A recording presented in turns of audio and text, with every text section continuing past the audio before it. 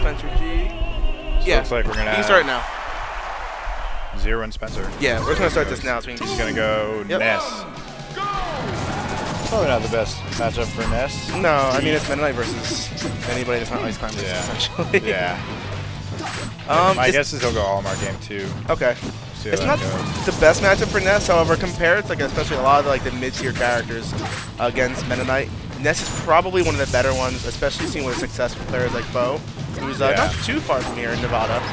Yeah, he was actually at Saltfest. He won Saltfest. Very cool. Came and tweet talked everyone. He's the kind of guy. Did you ever watch the match of Foe against Vinny at Apex? Yes. Oh, that was like ultimate. That's my favorite Ice Climbers match I've ever seen. Vinny was. The Ice Climbers win. I think Foe was trash talking him. I don't know exactly what the backstory was. Yeah. But he wasn't the happiest with him. So Vinny purposely was doing the timeout chain grab. Yeah. So the grab release. Yes. Yeah, and that's gonna be a gimp. Yep. Looking like a quick 3 second display. Yeah. If you guys go YouTube, Vinny versus Foe, F-O-W, it's and while in the chain grab, Foe gets out of his seat and starts telling the crowd to make noise. So Ness was able to recover there, not bad. But then grab release. So one of the biggest problems with Ness and Lucas in this game are that they're both very, very prone to getting chain grab released.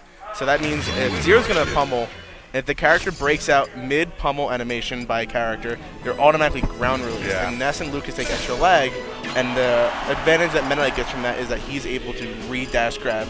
So it doesn't add that much damage if you're just grab attacking them and not actually throwing them, but what it does is it gives you control of the game. It's going to put them at the ledge where they can just be easily edge guarded like ZeRo did. Yeah, it makes it so that, I mean, in reality, it just destroys him in certain matchups. Marth can literally grab, release, grab, and it's just... without moving. Yeah, so you just hold R and hit A as fast as you can, and it's a good game. I think Charizard might be able to do the same thing, if not very close to what Marth can do, without even moving with re-grab.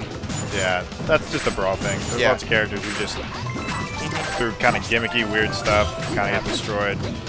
Fox is another one who, frankly, is not a terrible character. Yeah.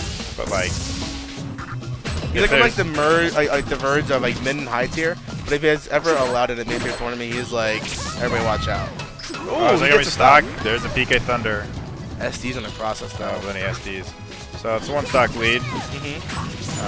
I wonder why he picked this stage necessarily, because I feel why would you add the random chance of the support ghost or the shy guys messing up your update? Probably just hasn't experienced that too much. Also, the balloon on Smashville can get you. That's the most frustrating. Yep. I used to main Lucas. Ooh, goes for the suicide kill. He's quick game. That was a good game. Since I'm not even sure which setup I'm on, I might just play on stream.